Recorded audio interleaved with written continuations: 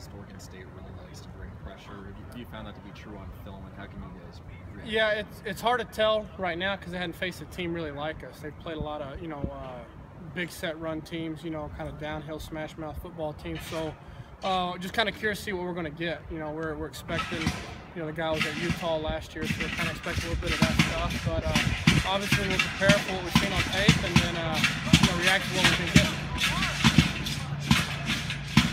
Coach, how would you evaluate the O-line's play against Oregon?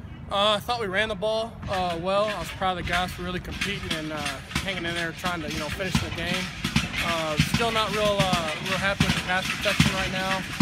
Those guys were real big, physical guys, and they did a nice job just collapsing the pocket on us. We never really.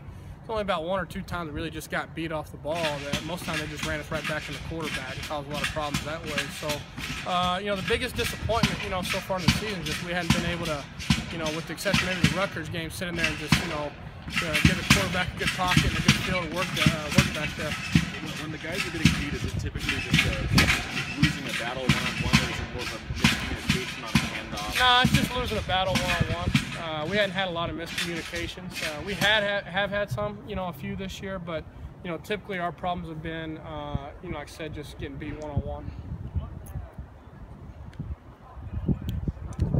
Okay. How can the offensive line help the running backs continue to be productive? The biggest thing is, we kind of played together pretty well the other night. We came out and it was they got off the ball and got on their guys really quick, and it gave the backs pretty clear reads, and those guys did a nice job pushing to the points they need to and then cutting. And then obviously too, like I said, they got down the field. They got a lot of extra yards. That was one of the first times in a while. As actually, those running backs probably gained as much yards after contact as they had in a long time. So I thought they really ran the ball well, and Jamal kind of got them cranked there early with some of those runs. But they did a really good job getting yak yards after contact. Thanks, Cliff. All right, thanks.